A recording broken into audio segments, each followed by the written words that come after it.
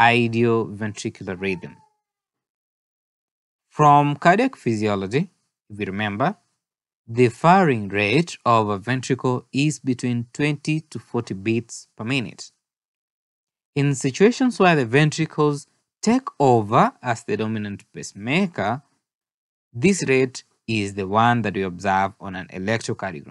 Some refer this rhythm to as a slow ventricular tachycardia. However, try to think of it. Ventricular tachycardia and the word slow.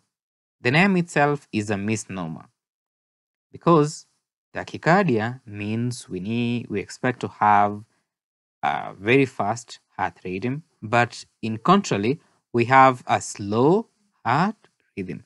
Therefore, the correct name for this one is idioventricular rhythm.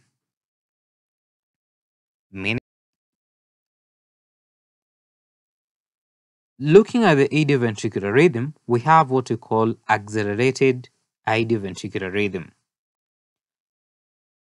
When an idioventricular rhythm goes beyond 40 beats per minute, it means that it has exceeded the upper limit of the normal ventricular firing potential, which is 40 beats per minute. And in this case, the rhythm can be defined or identified as an accelerated idioventricular rhythm.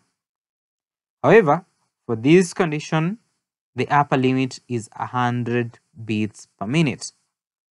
If it becomes faster than 100 beats per minute, then it's referred to as ventricular tachycardia.